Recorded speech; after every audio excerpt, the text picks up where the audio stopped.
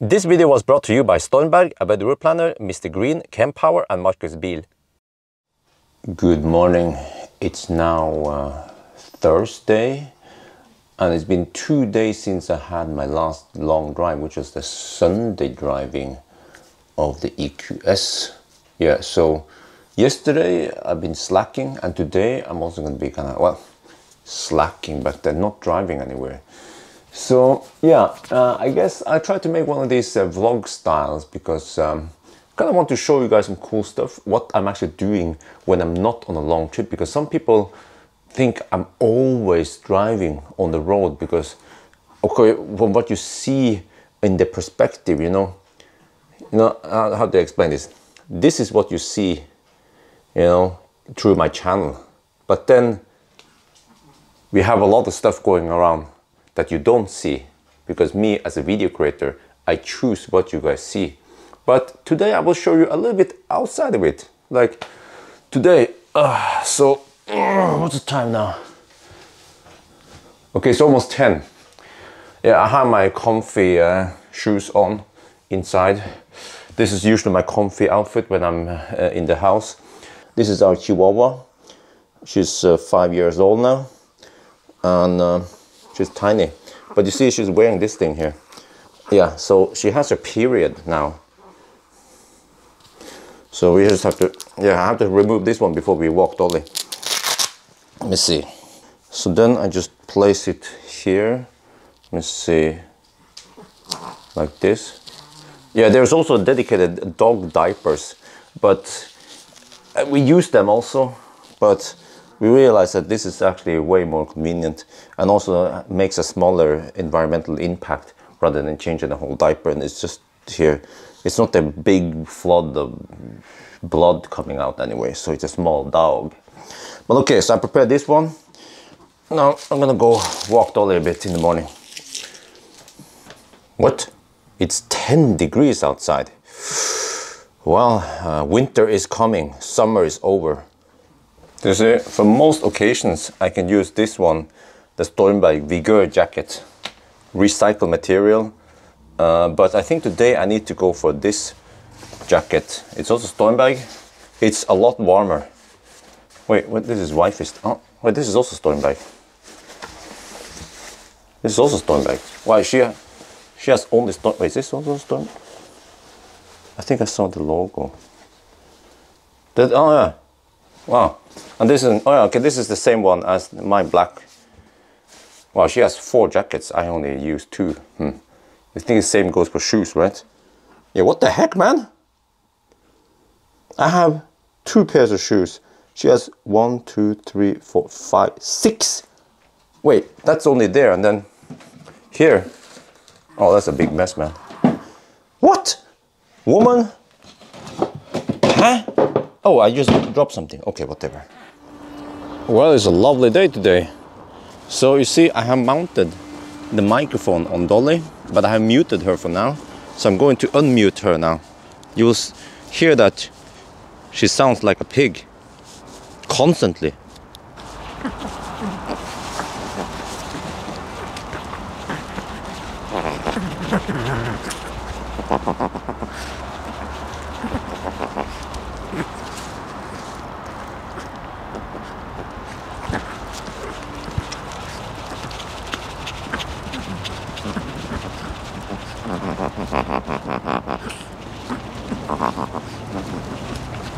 And in the garage here we have the EQS I've been testing. So yeah, I put a rock there just for sanity. Well, maybe I should remove it, but okay, so this is kind of weird setup. The car's on. I have the EcoFlow in the back there. I'm trying to discharge the battery. So actually yesterday I put the heater in here, heater oven, to just discharge the EcoFlow. And you can see that we set the temperature to 16 degrees. I actually have it on low even yesterday. But then, well, it's kind of funny, right? So, let me just make it stop the bugging. So what I did was that, oh, we're at 42 now. What? We lost 16% during the night only and still have 300. Okay, so I have to explain here. It's like kind of complicated case. I'm trying to charge up the car. I tried to record a charging session with the EcoCharge option. Yeah, I can show you here, the EcoCharge option. It's actually on right now. So what is the EcoCharge?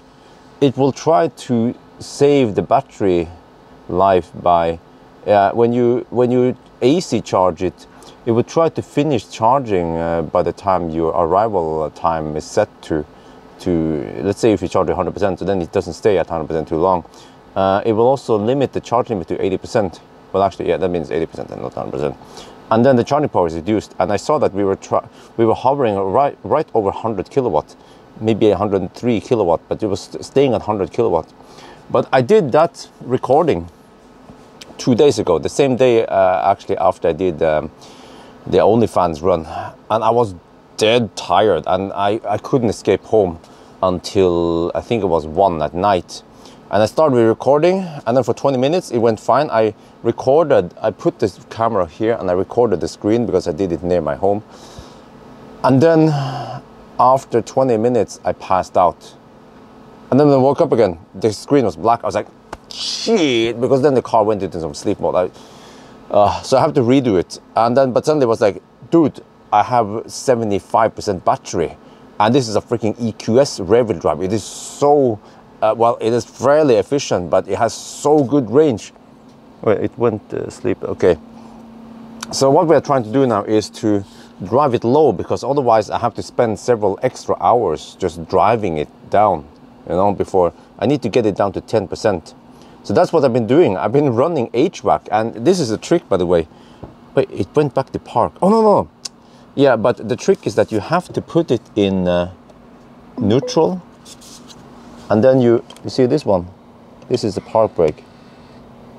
You engage the park brake. You can see it here. And now we're in this kind of camp mode thing. The same trick I used when I slept in the other EQS all-wheel drive during winter. So it works. You see, the car has been on for, well, if you take this one away, you can see, yeah, 18 hours. It's been sitting in the garage. But to speed things up, what I did was that I lowered the temperature and then opened the windows, opened the roof, and also heated up the cabin. So the car was trying to cool down the cabin. We heated it up until the EcoFlow was empty, and then I stopped it. But then in the garage, with the HVAC on, cooling on, it would then constantly try to cool the cabin, and it would just run the AC unit, and actually the garage would heat up slowly, and then I guess some heat gets escaped. But okay, so this is the best we can do now. Hopefully I can start. I have some errands I have to run, so hopefully I can start tonight with 30%, and that should be fine. I think I'm going to Ioniq instead. So let me see, can we get an estimation, by the way, if we do this? Let's say, so you can find it. Yes, huh? We have Laderstau there? What? 10 in the morning? The fuck? Man, well, okay, but I think it's because Ioniq, they are the cheapest one. That's why. So people, they gangbang Ioniq because the electric price now is dirt expensive. Okay, route optimization. This kind of stuff here on a short route would take just less than a second on a Tesla. But then, because they fit a 486 Intel CPU in here, it takes freaking forever to figure out how many percent that will arrive with. Wait, huh? Wait, is it supposed to take that long, man? Come on. It's just 48 kilometers to that point. We don't have to calculate forever just to find the percentage. Legacy automakers for the win. Well, okay, meanwhile I can show you guys the nice interior. I also put everything counts. I put on the seat ventilation also. The seat heater went off after a while, so that one was kind of, yeah. But the screens were trying to suck a little bit. The HVAC was the most energy intensive one. And right now I'm actually charging the EcoFlow. So I'm pulling around 100 watts from it. Hey, dude, it doesn't finish. Okay, whatever. Okay. It just, yeah. This has happened before also during 1,000 kilometer challenge, and then it just kind of bugged out. But okay, now I need to go inside at the house and do some baby stuff. Hello, Isabel. She's so big now. Yeah, 3.5 months, 7 kilograms. Wow. She's been eating good. Only mama's milk. Oh man, she's so cute and chubby. Look at her chin. Look at this, look at this. Does it look like daddy's thing? Okay. Let's see. Yeah, look at this. Okay. You try to do this with one hand. Huh? Mwah. Mwah, mwah, mwah. Mwah, mwah, mwah. Mwah. Mwah, mwah, mwah. Mwah, mwah, mwah.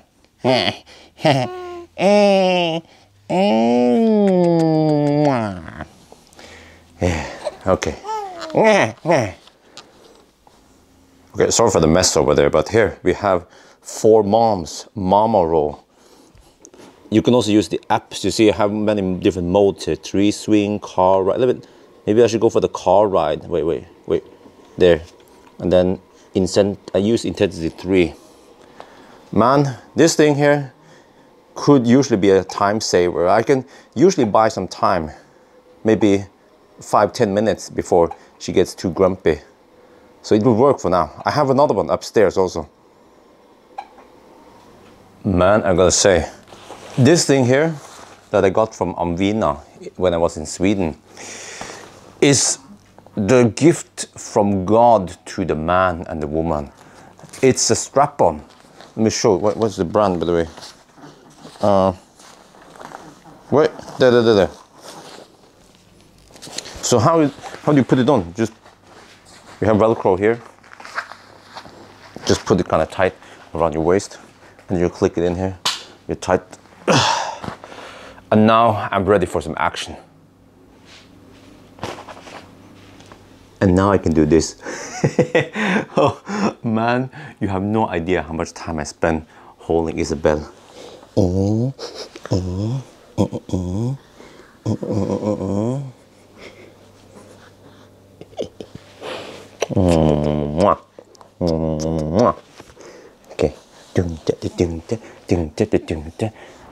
Okay, now I'm going to show you why the Mercedes EQS is the perfect family car. So I'm going to prepare the child seat in here. Let's see, enter.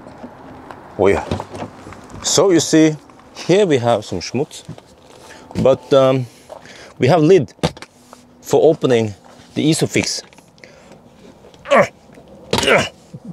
Only minus is that, okay, we have to put the lid somewhere, but at least when it's not in use, you can just put it back here, and you see it looks nice and stylish. But here I prepared it on this side. So the safest spot for the baby is to be mounted there. So I begin by putting on this seat cover. It's from Diono. I got it from Amvina in Sweden. So we have this lip here. So why do I use this seat cover, by the way? You know, first I mainly use it for Tesla because they tend to have weak seats. But then I noticed that in the German cars they have more sturdy leather. But the thing is that with this one, I noticed yesterday I used it without the seat cover, and things kind of tend to slide a little bit around the seat. But then with this one, it adds a little bit extra friction, so it kind of stays in place. All right, and then we take out the Isofix base. Look how easy it is to just mount it in. Okay, let me adjust this one a little bit. Fairly large opening on the door, and then mount the hooks, and it is very easy to locate the Isofix hooks. Look, it's like stealing candy from a baby. And so this seat is not even adjusted that much forward. It's in a fairly normal driving position, and we have so much space here. And look at the trunk on the EQS. We have the hatch opening, big door for putting in large item, and this is heaven as a family car. Let me see. So I can put yeah, we can take the carry cot like this, zoop right in. You see how easy? Well, maybe I'll put it the other way like this. Okay, so that one fits just fine. And then we take the Cybex e-Priam frame, and we put it right in here without having to remove any wheels or anything. And it just slides right in. Plenty of space. We could even fit 2 of these e-Priams in here. Or at least, yeah, then I think so. That's how much space we have. You can see it closes, no problemo. We are finally on the move. Man, it took forever. It took at least 1 hour just to get ready. Yeah, with a baby, wifey needed to pump her breasts one side, and yeah. So anyway, yes, you can see that I'm the chauffeur. Wifey is having the king seat in the back, and then Isabel is sitting over there. Yeah, in the Cybex. This is Cybex Cloud Set. Huh? Okay, she's not sleeping yet, but you know what? Isabel, every time we start driving, she would just instantly fall asleep. I don't know what's up with that. Perfect for road tripping, I guess. Okay, barely legal. Oh, the Undertaker is here. Oh, yes. Okay, we're going to Metro Center today. It's near our home. And man, this EQS, when it comes to comfort, you know, this is the ABC. Always best comfort. Wifey loves this car. Yeah, she kept asking me, can we buy it? Can we buy it? I was like, of course, honey, we can buy it. Of course, whatever you and the baby likes. Yeah, I also like it. I'm not gonna lie, man. Just look at the interior here. My wife, just look in the back, look in the side here. Look at the ambient light. Huh? Huh? Do you like this shit? Do you like this shit? Huh? But it's just so silent. The ride here is just sublime. Oh man, yeah. Too bad I have to return it tomorrow. Okay, let me see. I'm gonna find a spot now. All right, let me take it. You know what's kind of silly? In Norway, we have these handicap spots. In Thailand, handicap spots and families, they can use them. But here, it's reserved for the handicapped. Yeah, I kind of need extra space. All right, let me park.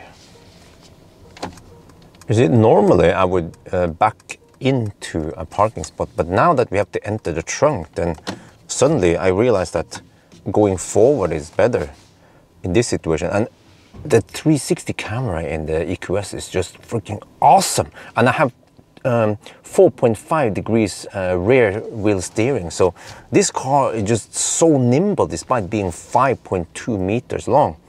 Just look how easy it is to maneuver here. Well, that guy is kind of okay, but he's leaving soon. So, but I want to go a little bit forward, slightly forward. Just, oh yeah, look at this. You can park right in the middle. All right, all good. So you see here, yeah, I poked a little bit back here because I wasn't sure how much space I had in front of me in case that guy accidentally backs up because he might be in reverse. But man, look at this beast. Oh. I love it. People will be like, but I don't care. I like the looks. I like the looks of the EQS. Let me show you guys more in the back. And this one has the AMG package, so you see it has some kind of rear diffusion and stuff. Maybe it's not the most aerodynamic one with the AMG package, but I like it. Oh, wifey also likes it. This one has a 21-inch wheels. Look, it's e-Priam, it's electric. Wifey just pushes it barely and it goes uphill. Like a boss. Well, wifey used to be the boss, but now Isabel is the boss. So this is a favorite restaurant here at the Metro.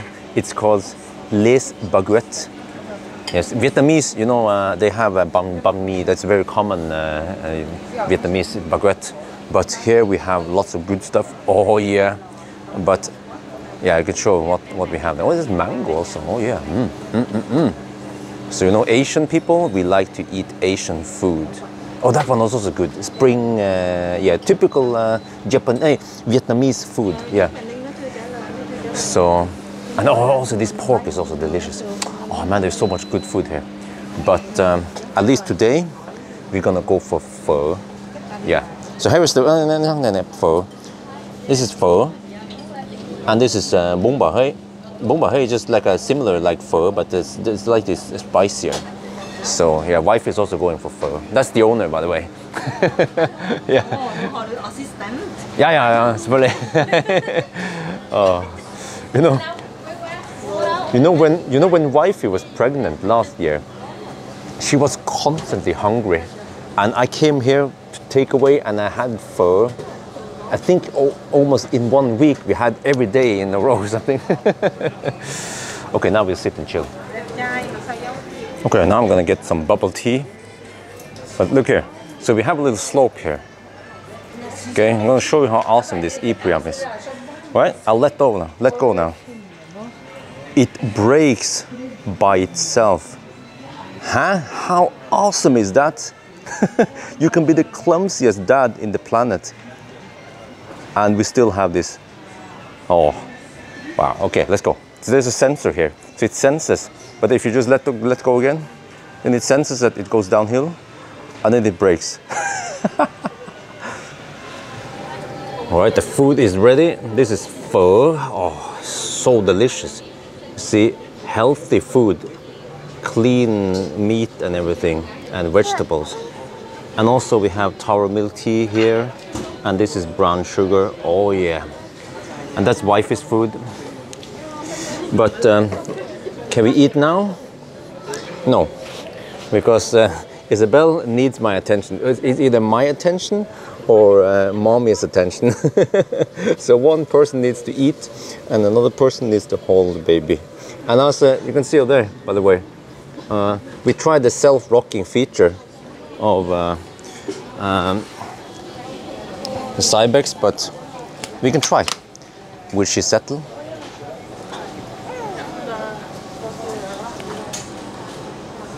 Oh, maybe it works now.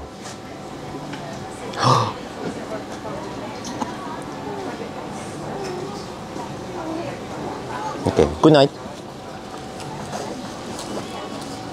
Probably not.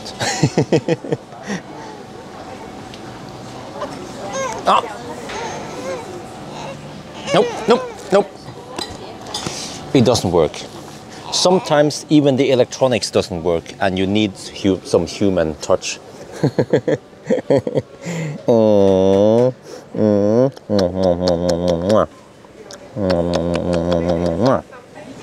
Wife is done eating. Now I'm going to eat. And we bottle fed Isabel a little bit, and now she's breastfeeding. I think Isabel prefers the real breasts. We are now back home in the garage. That was a long day, man. But here you can see that having the charge port on the left side is the right side and the right side is the wrong side, because now I can open the door kind of, it's kind of tight. And ideally I want to park closer here, but you see the charge port is on the right side, but it's the wrong side. So, but okay, let me see. I'll show you something else here. Here we have, what was this? Ah, the Anhängerkupplung. Yeah, nice. Then retract it. Wait. There, and you just have to kick it in place. But you see, we've been transporting baby stroller today.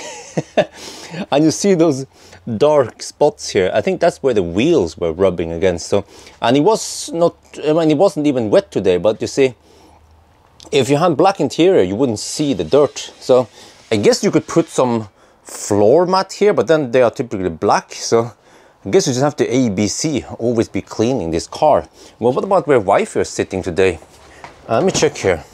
Oh man, look at this. Oh, Jesus, man. Burmester. Oh man, oh. Okay, anyway. But yeah, okay, not too dirty. I guess on a wet day, and especially in winter, it would be messy. But I mean, if you can afford an EQS, you can afford shipping it to some detailer who can fix, I mean, who can clean this. What about over here? Me, a dirty guy. Oh yeah, I'll see. But yeah, I have to say I like this one. You see, I had some equipment here, some camera charging equipment, and okay, first of all we have this edge here, so stuff doesn't slide around, and then we also have this strap on, so I could strap on my stuff and it would stay there. That's nice, man. But I'm gonna show you now. So I'm going to do a charging test tonight. I have 33% and 268 kilometers. I think I need roughly 10% to go to dull. So maybe I'll just try to idle a little bit more here. Try to get it down to maybe 25% for tonight.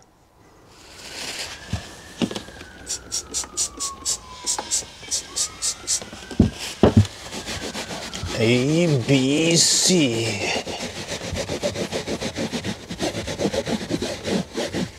Oh shit.